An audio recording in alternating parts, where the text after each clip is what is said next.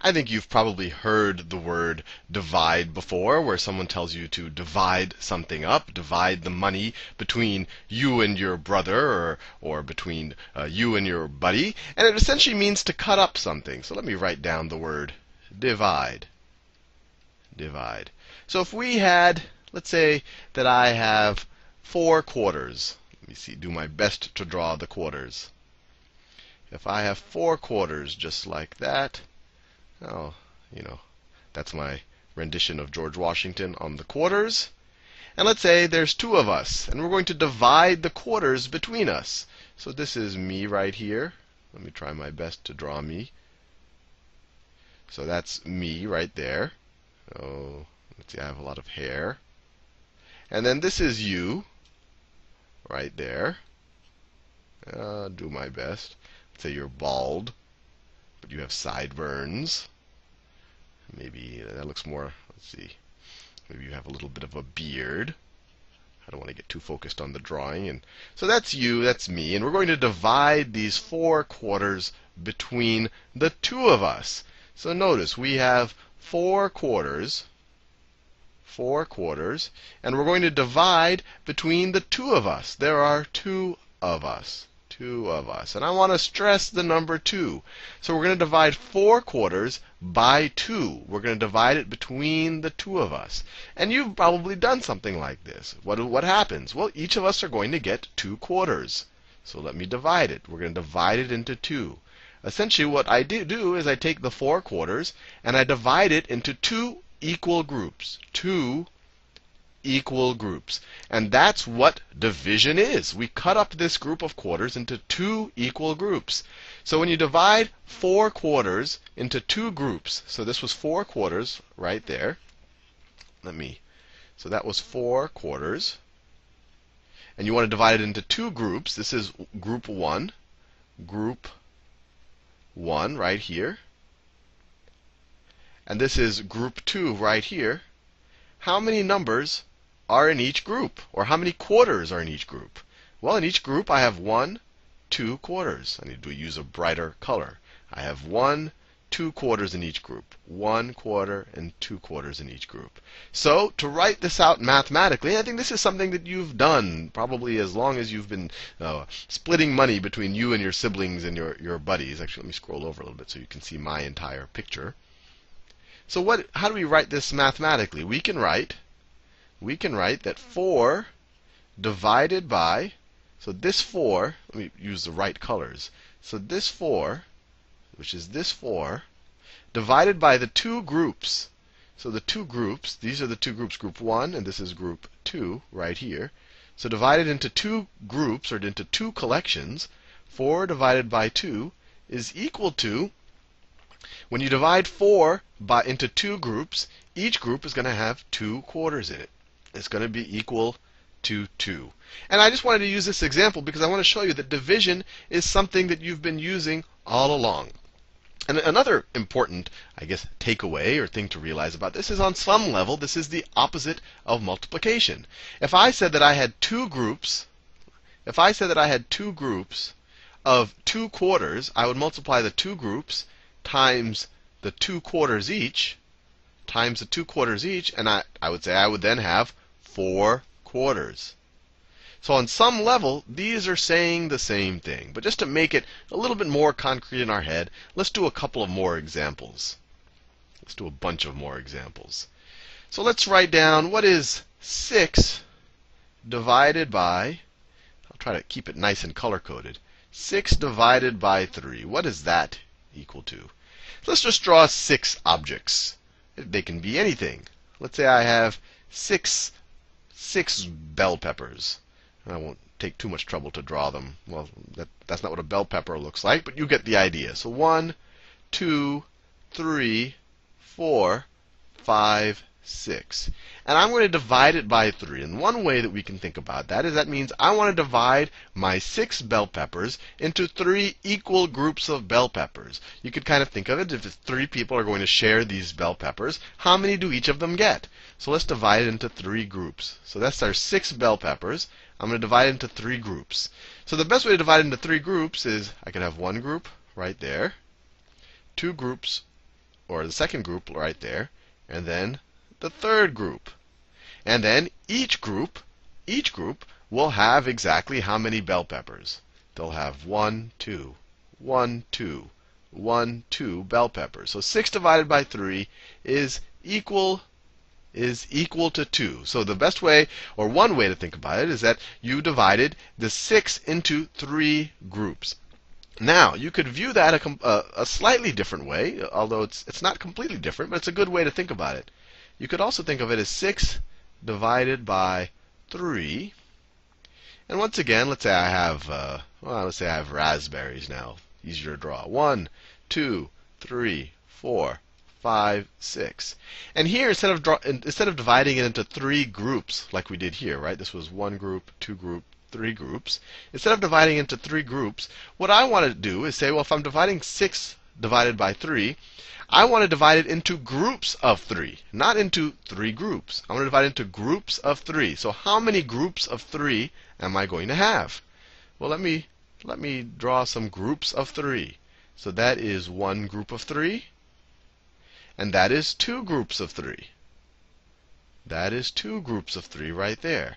So if I take 6 things and I divide them into groups of 3, I will end up with 1, 2 groups. So that's another way to think about division. And this is an interesting thing. When you think about these two relations, you'll see a relationship between 6 divided by 3 and 6 divided by 2. Let me do that right here.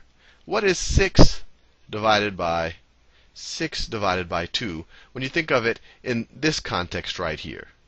6 divided by 2, when you do it like that, let me draw 1, 2, 3, 4, 5, 6.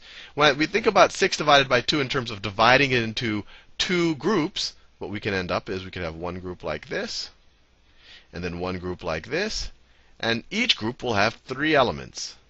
It'll have 3 things in it. So 6 divided by 2 is 3. Or you could think of it the other way.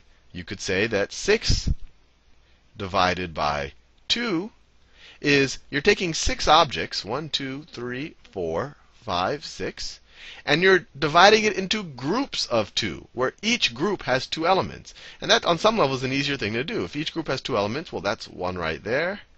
They don't even have to be nicely ordered. This could be 1 group right there, and that could be the other group right there. I don't have to draw them all stacked up. These are just groups of 2. But how many groups do I have? I have 1, 2, 3. I have 3 groups. But notice something. It's no coincidence that 6 divided by 3 is 2, 6 divided by 3 is 2, and 6 divided by 2 is 3. Let me write that down. We get 6 divided by 3 is equal to 2, and 6 divided by 2 is equal to 3. And the reason why you see this relation where you can kind of swap this 2 and this 3 is because 2 times 3 is equal to 6. If I have, let's say I have 2 groups of 3. Let me draw 2 groups of 3. So that's 1 group of 3, and then here's another group of 3. Right? That's 1 group of 3, and that's another group of 3. So 2 groups of 3 is equal to 6. 2 times 3 is equal to 6. Or you could think of it the other way. If I have 3 groups of 2, so that's 1 group of 2 right there. I have another group of 2 right there. And then I have a third group of 2 right there. What does that equal to? 3 groups of 2, 3 times 2, that's also equal to 6. So 2 times 3 is equal to 6, 3 times 2 is equal to 6. We saw this in the multiplication video, that the order doesn't matter. But that's the reason why if you want to divide it, if you want to go the other way, if you have 6 things and you want to divide it into groups of 2, you get 3. If you have 6 and you want to divide it into groups of 3, you get 2. Let's do a couple of more problems, and I think it'll really make sense about what division is all about. So let's do 9. Let's do an interesting one. Let's do 9 divided by 4. So if we think about 9 divided by 4, let me draw 9 objects. 1, 2, 3, 4, 5, 6, 7, 8, 9. Now, when you divide by 4, I'm going to think for this problem, think about it into dividing it into groups of 4. So if I want to divide it into groups of 4, let me try doing that. So here is one group of 4. I just picked any of them, right, like that. That's one group of 4. Then here's another group of 4 right there. And then I have this leftover thing. Maybe we could call it a remainder, where I can't put this one into a group of 4. When I'm dividing by 4, I can only cut up the 9 into groups of 4. So the answer here, and this is a new concept for you, maybe, 9 divided by 4 is going to be 2 groups, right? I have one group here, another group here, and then I have a remainder of 1. I have 1 left over that I wasn't able to do with. Remainder, that says remainder 1. 9 divided by 4 is 2 remainder 1. If I asked you what 12 divided by 4 is, let me do 12. 1, 2, 3, 4, 5, 6, 7, 8, 9, 10, 11, 12. So let me write that down. 12 divided by 4. So I want to divide these 12 objects, maybe they're apples or plums, and divide them into groups of 4. So let me see if I can do that. So this is one group of 4, just like that. This is another group of 4, just like that. And this is pretty straightforward. And then I have a third group of 4, just like that. And there's nothing left over like I had before. That I can exactly divide 12 objects into 3 groups of 4, right? 1, 2, 3 groups of 4. So 12 divided by 4 is equal to 3. And we could do the exercise that we saw in the previous video. What is 12 divided by 3? Let me do a new color. 12 divided by 3. Now, based on what we learned so far, we say, oh, well, that should just be 4, because 3 times 4 is 12. But let's prove it to ourselves. So 1, 2, 3, 4, 5, 6, 7, 8, 9, 10, 11, 12. Let's divide it into groups of 3. And I'm going to make them a little strange looking, just so you see that you don't always have to do it into nice, clean columns. So that's a group of 3 right there. 12 divided by 3. Let's see. Here's another group of 3, just like that. And then maybe I'll take this group of 3, like that. And then I'll take this group of 3. There's obviously a much easier way of dividing it up than doing these weird L-shaped things, but I want to show you it doesn't matter. You're just dividing it into groups of 3. And how many groups do we have? We have one group, and then we have our second group right here, and then we have our third group right there, and then we have, let me do it in a new color, and then we have our fourth group right there. So we have exactly 4 groups. And when I say there was an easier way to divide, the easier way was obviously, or maybe not obviously, if I wanted to divide these into groups of 3, I could have just done 1, 2, 3, 4 groups of 3. Either of these, I'm dividing the 12 objects into packets of 3. You can imagine them that way. Let's do another one that maybe has a remainder. Let's see. What is 14 divided by 5? So let's draw 14 objects. 14 objects. 1, 2, 3, 4, 5, 6, 7, 8, 9, 10, 11, 12, 13, 14. 14 objects. And I'm going to divide into groups of 5. So let me draw, well, the easiest thing is there's one group right there, 2 groups right there. But then this last one, I only have 4 left. So I can't make another group of 5. So the answer here is I can make 2 groups of 5, and I'm going to have a remainder, R for remainder, of 4. 2 remainder 4. Now, once you get enough practice, you're not always going to be wanting to draw these circles and dividing them up like that, although that would not be incorrect. So another way to think about this type of problem is to say, well, 14 divided by 5, how do I figure that out? And actually, another way of writing this, and no harm in showing you, I could say 14 divided by 5 is the same thing as 14 divided by this sign right here, divided by 5. And what you do is you say, well, let's see, how many times does 5 go into 14? Well, let's see, 5 times, and you kind of do multiplication tables in your head. 5 times 1 is equal to 5. 5 times 2 is equal to 10. So that's still less than 14. So 5 goes at least 2 times. 5 times 3 is equal to 15. Oh, that's bigger than 14, so I have to go back here. So 5 only goes 2 times. So it goes 2 times. 2 times 5 is 10. And then you subtract. You say 14 minus 10 is 4. And that's the same remainder as right here. Well, I could divide 5 into 14 exactly 2 times, which would get us 2 groups of 5, which is essentially just 10. But we still have the 4 left over. We still have the 4 left over, just like that. Let me do a couple of more, just to really make sure you get this stuff really, really, really, really well. So let's say that I have, let me write it in that notation. Let's say I would do 8 divided by 2. And I could also write this as 8. So I want to know what that is. That's a question mark. I could also write this as 8 divided by 2. And the way I do either of these, I'll draw the circles in a second, but the way I do it without drawing the circles, I say, well, 2 times 1 is equal to 2. So that definitely goes into 8. But maybe I can think of a larger number that goes into, that when I multiply it by 2 still goes into 8. 2 times 2 is equal to 4. That's still less than 8. So 2 times 3 is equal to 6, still less than 8. 2 times, oh, something weird happened with my pen. 2 times 4 is exactly equal to 8. So 2 goes into 8 4 times. So I could say 2 goes into 8 4 times. Or 8 divided by 2 is equal to 4. And we can even draw our circles. 1, 2, 3, 4, 5, 6, 7, 8. I drew a messy on purpose. And let's divide them into groups of 2. I have 1 group of 2, 2 groups of 2, 3 groups of 2, 4 groups of 2. So if you have 8 objects, divide them into groups of 2, you have 4 groups. So 8 divided by 2 is 4, 8 divided by 2 is 4. Hopefully you found that helpful.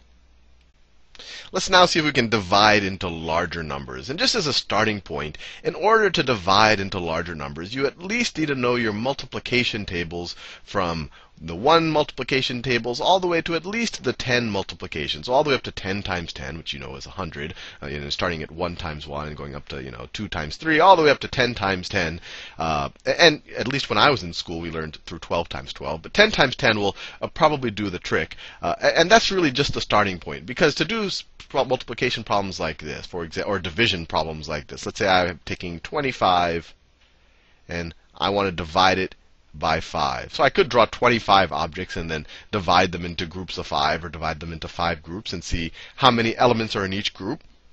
But the quick way to do it is just to think about, well, 5 times what is 25, right? 5 times question mark is equal to 25. And if you know your multiplication tables, especially your 5 multiplication tables, you know that 5 times 5 is equal to 25. So something like this, you'll immediately just be able to say, because of your knowledge of multiplication, that 5 goes into 25 5 times. And you'd write the 5 right there, not over the 2, because you still want to be careful of the place notation. You want to write the 5 in the ones place. It goes into it 5 ones times, or exactly 5 times. And the same thing, if I said 7 goes into 49. That's how many times? Well, you say that's like saying 7 times what? You could even, instead of a question mark, you could put a blank there. 7 times what is equal to 49? And if you know your multiplication tables, you know that 7 times 7 is equal to 49. All the examples I've done so far is a number multiplied by itself. Let me do another example.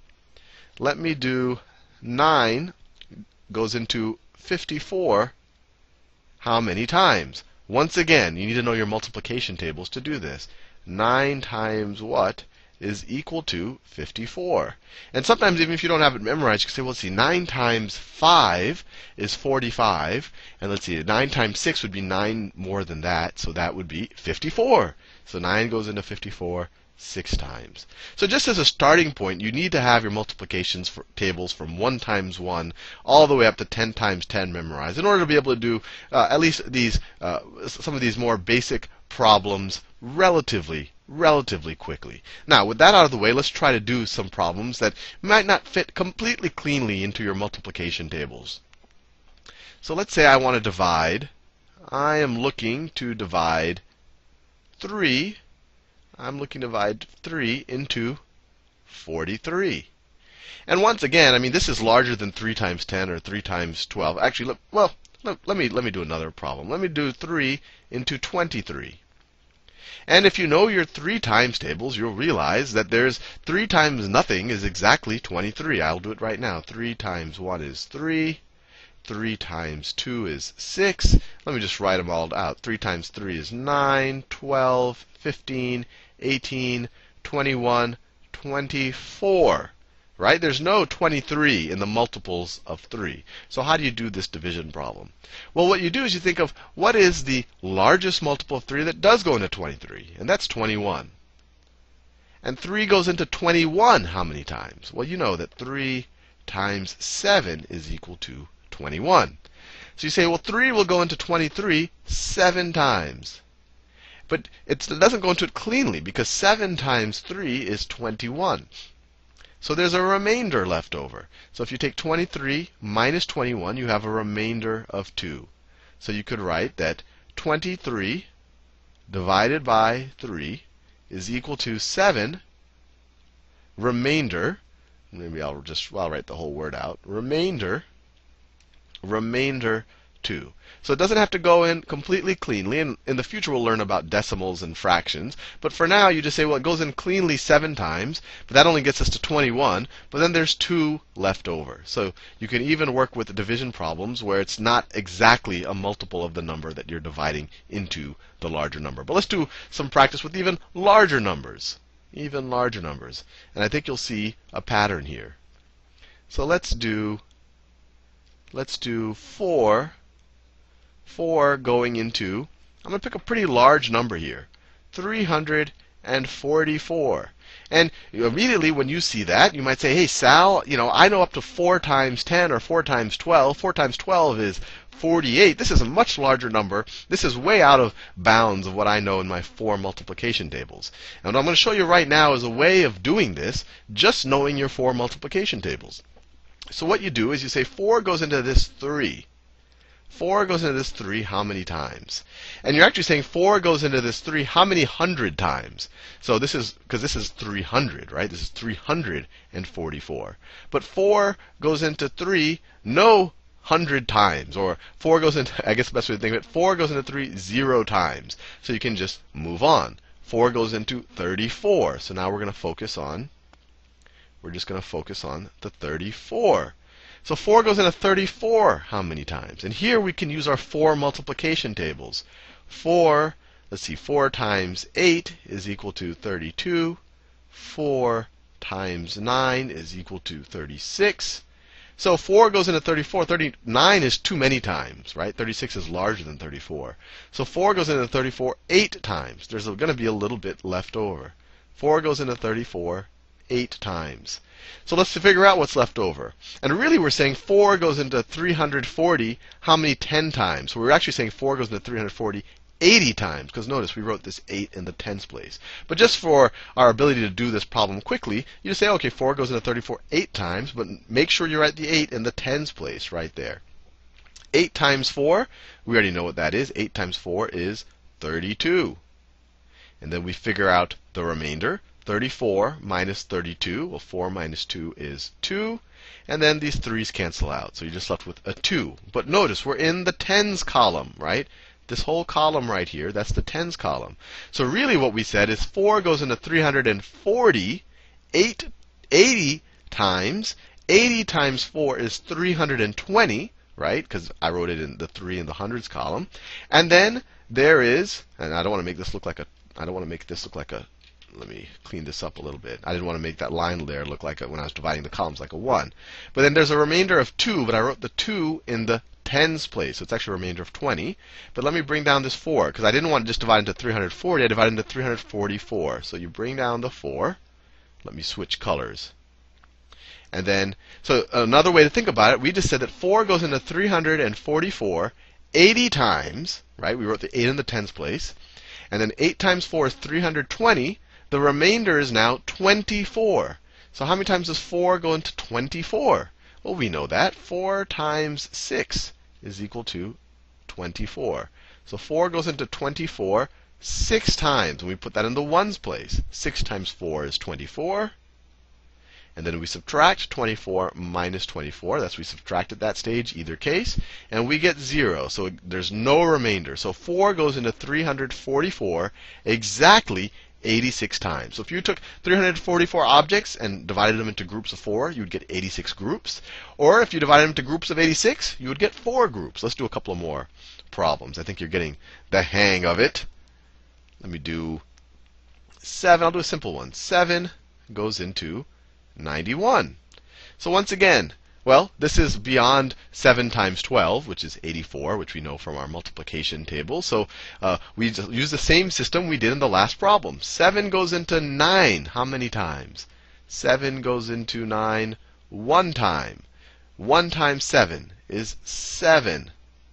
Then you have 9 minus 7 is 2. And then you bring down the 1. 21. And remember, this might seem like magic, but we really said 7 goes into 90 10 times. 10, because we wrote the 1 in the tens place. 10 times 7 is 70. Right? You could almost put a 0 there if you like. And 90 with a 91 minus 70 is 21. So 7 goes into 91. 10 times remainder 21. And then you say 7 goes into 21. Well, you know that. 7 times 3 is 21. So 7 goes into 21. 3 times 7 is 21. You subtract these from each other, remainder 0. So 91 divided by 7 is equal to 13. Let's do another one. And I won't take that little break to explain the places and all of that. I think you understand that. I want at least you to get the process down really, really well in this video. So let's do 7. Well, I keep using the number 7. Let me do a different number. Let me do 8 goes into 608 how many times? So I go 8 goes into 6 how many times? It goes into it 0 times. So let me keep moving. 8 goes into 60 how many times? Well, let me write down the 8. Let me draw a line here so we don't get confused. Let me scroll down a little bit. I need some space above the number. So 8 goes into 60 how many times? We know that 8 times 7 is equal to 56, and that 8 times 8 is equal to 64. So 8 goes into 64 is too big, so it's not this one. So 8 goes into 67 times. There's going to be a little bit left over. So 8 goes into 67 times. Since we're doing the whole 60, we put the 7 above the ones place in the 60, which is the tens place in the whole thing. 7 times 8 we know is 56. 60 minus 56, that's 4. We could do that in our heads, or if we wanted, we can borrow. That would be a 10. That would be a 5. 10 minus 6 is 4. Then you bring down this 8. You bring down that 8. 8 goes into 48 how many times? Well, what's 8? What is 8 times 6? Well, 8 times 6 is exactly 48. So 8 goes into 48 6 times. 6 times 8 is 48. And you subtract. We subtracted up here as well. 48 minus 48 is 0. So once again, we get a remainder of 0. So hopefully that gives you the hang of how to do these larger division problems. And all we really need to know to be able to do these, to tackle these, is our multiplication tables up to maybe 10 times 10 or 12 times 12. Never hurts to get a lot of practice. So in this video, I'm just going to do a bunch more of essentially what we call long division problems. And so if you have 4 goes into 2,292. And I don't know exactly why they call it long division. And we saw this in the last video a little bit. I didn't call it long division then. But I think the reason why is you could think it takes you a long time, or it takes a long piece of your paper, or you kind of, as you go along, you kind of have this thing that this long tail that develops on the problem. So all of those are at least reasons in my head why it's called long division. But we saw in the last video that it's a way to tackle any division problem while just knowing your multiplication tables up to maybe 10 times 10 or 12 times 12. And just as a bit of review, this is the same thing as 2,292 divided by 4. And it's actually the same thing, and you probably haven't seen this notation before, as 2,292 divided by 4. This, and this are all equivalent statements on some level. And as you can see, you say, hey, Sal, that looks like a fraction, in case you have seen fractions already. And that is exactly what it is. It is a fraction. But anyway, I'll just focus on this format. And in future videos, we'll think about other ways to represent division. So let's do this problem. So 4 goes into 2 how many times? It goes into no times. So let's move on to, let me switch colors. So let's move on to the 22. 4 goes into 22 how many times? Let's see, 4 times 5. 4 times 5 is equal to 20. 4 times 6 is equal to 24. So 6 is too much. So 4 goes into 22 5 times. 5 times 4 is 20. There's going to be a little bit of a leftover. And then we subtract. 22 minus 20, well, that's just 2. And then you bring down this 9. And you saw in the last video exactly what this means, right? When you wrote this 5 up here, notice we wrote in the hundreds place. So this is really a 500. But in this video, I'm just going to focus more on the process. And you can think more about what it actually means in terms of where I'm writing the numbers. But I think the process is going to be crystal clear, hopefully, by the end of this video. So we brought down the 9. 4 goes into 29 how many times? See, 4, it goes into at least 6 times. What's 4 times 7? 4 times 7 is 28. So it goes into it at least 7 times. What's 4 times 8? 4 times 8 is 32. So it can't go into it 8 times, so it's going to go into it 7. 4 goes into 29 7 times. 7 times 4 is 28. 29 minus 28, to get our remainder for this step in the problem, is 1. And now we're going to bring down this 2. We're going to bring it down, and you get a 12. 4 goes into 12. That's easy. 4 times 3 is 12. 4 goes into 12 3 times. 3 times 4 is 12. 12 minus 12 is 0. We have no remainder. So 4 goes into 2,292 exactly 573 times. So this 2,292 divided by 4, we can say is equal to 573. Or we could say that this thing right here is equal to 573. Let's do a couple more. Let's do a few more problems. Let me pick a nice, let me do that red color. So say we had 7 going into 6,475. Maybe it's called long division because you write it nice and long up here and you have this line. I don't know. There's multiple reasons why it could be called long division. So you say 7 goes into 6 0 times. So we need to keep moving forward. So 7, so then we go to 64. 7 goes into 64 how many times? Let's see. 7 times 7 is, well, that's way too small. Let me think about it a little bit. Well, 7 times 9 is 63. That's pretty close. And then 7 times 10 is going to be too big. 7 times 10 is 70. So that's too big. So 7 goes into 64 9 times. 9 times 7 is 63. 64 minus 63, to get our remainder at this stage, is 1. Bring down the 7. Bring down the 7. 7 goes into 17 how many times? Well, 7 times 2 is 14. And then 7 times 3 is 21. So 3 is too big. So 7 goes into 17 2 times. 2 times 7 is 14. 17 minus 14 is 3. And now we bring down the 5. We bring down the 5. And 7 goes into 35. That's in our 7 multiplication tables 5 times. 5 times 7 is 35. 5 times 7 is 35. And there you go. And so the remainder is 0. So all the examples I did so far had no remainders. Let's do one that maybe might have a remainder. And to ensure it has a remainder, I'll just make up the problem. It's much easier to make problems that have remainders than the ones that don't have remainders. So let's say I want to divide 3. Let's say I want to divide 3 into, I'm going to divide it into, let's say 1735092. This will be a nice beastly problem. So if we can do this, we can handle everything. So this is 1,735,092. That's what we're dividing 3 into. So 3 goes, and actually I'm not sure if this will have a remainder. And in the future video, I'll show you how to figure out whether something is divisible by 3. Actually, we can do it right now. We just add up all these digits. 1 plus 7 is 8. 8 plus 3 is 11. 11 plus 5 is 16.